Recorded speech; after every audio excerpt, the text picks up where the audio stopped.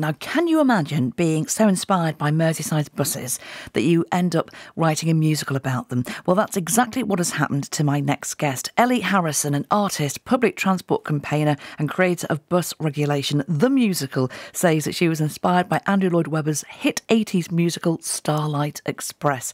The 30-minute show is coming to the Blackie in Liverpool this weekend, and it features performers on roller skates telling the history of public transport provision here on Merseyside from the post-war period up to the present day, and it's going to look at the future as well. And I'm going to give a big warm welcome to Ellie and say, tickets please. They don't say that anymore, do they, Ellie? I don't think so. No, they the just Metro say, card now. Yeah, swipe your card and sit down. What a great story. And you're talking to a bus queen myself. My limousine is constantly getting repaired. The show sounds amazing, Ellie, and it's quite niche, isn't it? Tell us, how did it all come together then? I guess it is quite niche, but it's a lot of fun. And I have staged it before, and it's been very popular with people of all ages.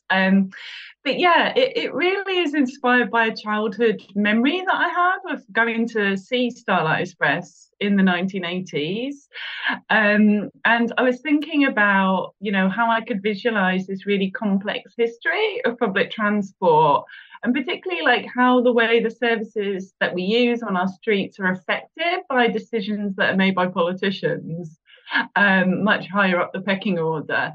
And it's a very complicated story. And the idea, the memory of Starlight Express popped into my head, and I thought, that could be a really interesting, really visual, really fun way of bringing this history to life.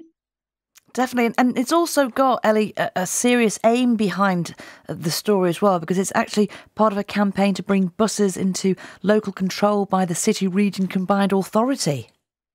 Yeah, that's right. I'm collaborating with the Better Buses for Merseyside campaign. And there's a very important public consultation happening this summer with the deadline of the 3rd of August, which is asking local people whether they support the Combined Authority's proposals to re-regulate the buses, essentially. So to bring them back into the control of Mersey Travel. So Mersey Travel would plan and coordinate all of the bus routes, and then they would be able to integrate buses with Merseyrail and also with ferries to be able to deliver an integrated system. So it sounds like a great idea, and the musical, really, by showing the history of how buses have been run in the past, and specifically the impact of deregulating buses in 1986, the impact that had on the ability of Mersey Travel. Like, it could no longer basically control any of the bus services because they were all run by different private companies. And all of that is acted out in the musical with the performers on roller skates. And I found that the roller skating is a really effective way of showing an audience, what it looks like when the buses are all going around in a coordinated way, or what it looks like when they're going around in a really chaotic way, like they were after 1986, when so many new private bus companies just popped up all over the city, and they were all competing with each other for passengers on the street. And I know you're hoping that the show fires people's imaginations to think more about what they want from a bus service. Absolutely, yeah. I mean, I think that one reason I wanted to do this is because so many people rely on buses. I think it's something like 8 out of 10 journeys on public transport made in Merseyside are made on the bus. So there's a huge number of people using buses every day, but they just don't get the attention that they need, either by policymakers, politicians, or in the media, arguably. So the musical is really aiming to turn that all around and to really celebrate the role that buses play in all of our lives, how they enable us to get around town, and how they really need to be properly planned, properly coordinated, properly governed, properly regulated in order to make them work in the interests of local people.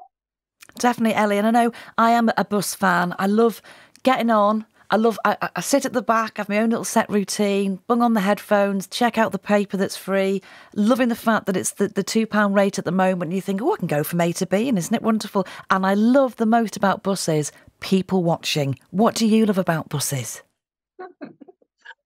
Well, there's lots of things I love about buses. I mean, one reason I got into public transport campaigning more than a decade ago is really because of the environmental benefit of using public transport. You know, we've got a climate emergency. We need to get more people out on the buses. So we've got to make the services really affordable, really efficient, really reliable, so that more and more people start to use the bus. But absolutely, I love the fact that you see people from all different walks of life on the bus. It's a real great place, melting pot where people can come together. But just in terms of the musical, what I hope that people will get out of coming to watch it is really, people who grew up in Merseyside. I didn't, so I've learned all of the history recently by visiting the archives at the Central Library. I went through all the Merseyside Passenger Transport Executive Archives. I went to the Merseyside Transport Trust Open Day and saw all of the vintage buses and all of these things. But what I'm hoping is that people who grew up in Liverpool in the 60s, 70s, 80s, 90s, they will see all of these different old bus companies, different coloured liveries from the past coming to life in the musical. So some of your listeners, I'm sure, will remember the green spiral that was emblazoned on all of the Merseyside Passenger Transport Executive buses in the 70s. Well, that was quite a momentous moment in the musical when all of the roller skaters are all wearing their beautiful Verona green capes to bring the Merseyside transport buses back to life. So yeah, there's lots in there, and for younger people, it's a great opportunity to learn that history, because anyone that's been born in the 90s or the noughties or since then, they won't know the history of bus deregulation and the impact that had, and they may just assume that Arriva and Stagecoach always ran the buses in Merseyside, which definitely isn't the case.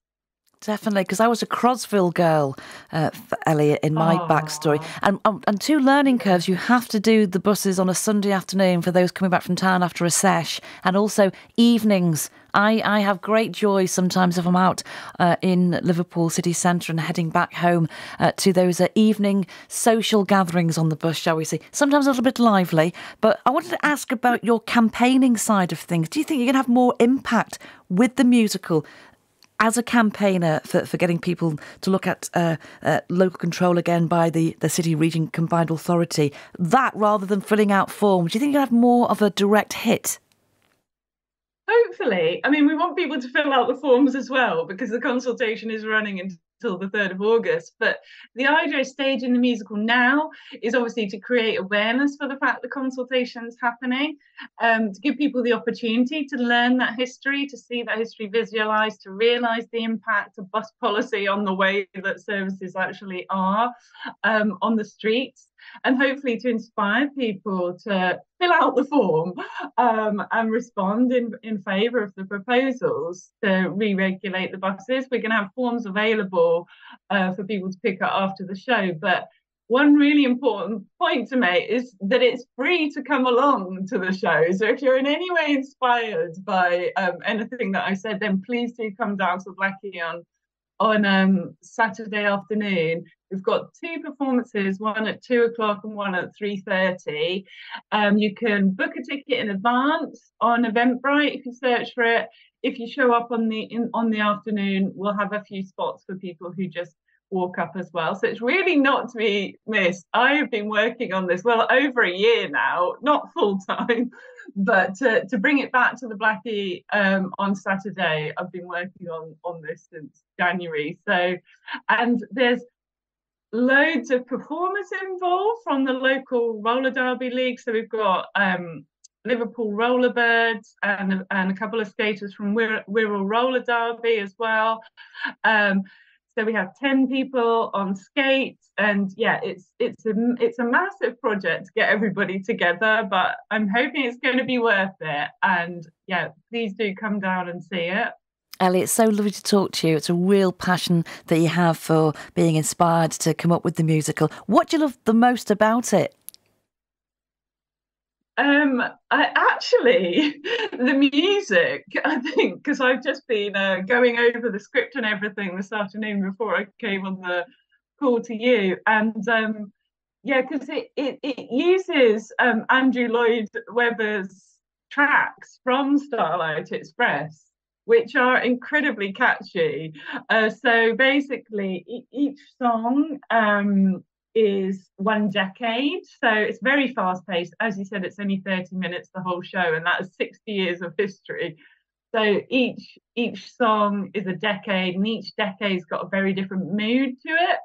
But Andrew Lloyd Webber knows how to write a catchy track, and there's a lot of drama. And there's a particularly famous song from Starlight Express called "The Race."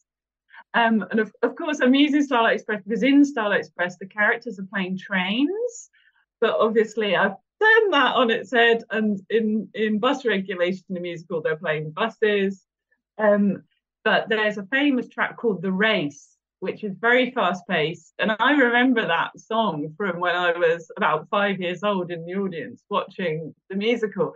And the roller skaters are whizzing round and it's really exciting. So I used that in the 1980s at the point when deregulation comes in. And you get all of these new companies popping up, and they're all in the musical companies like Fairway, Liverline, Liverbus, CMT of the Wirral, all of these like short-lived new private bus companies that popped up. They all feature and they all go head to head with Merseybus and Crossville, who's in the musical. You'll be pleased to hear. Wonderful. And Northwestern, which again only existed for around 10 years as well. But some people will remember that was based in Bootle. Ellie, you're my phone a friend next time I'm on He Wants to Be a Millionaire for being a bus queen, more than me. Ellie Harrison, a fab update. You are an artist, public transport campaigner, and creator of Bus Regulation, the musical, on this Saturday at the Blackie. Just give us a direct link that's easy for our listener to find to book those tickets in advance. Oh, yeah, absolutely. It's simple. It's busregulation.eventbrite.com. Perfect. So all one word. Wonderful. Bus regulation. And there's two shows as well. And it's 30 minutes. Go along if you are a fan of and a user of public transport, especially buses. Ellie, what a pleasure. Thank you so much. Well, thank you for having me on. Cheers.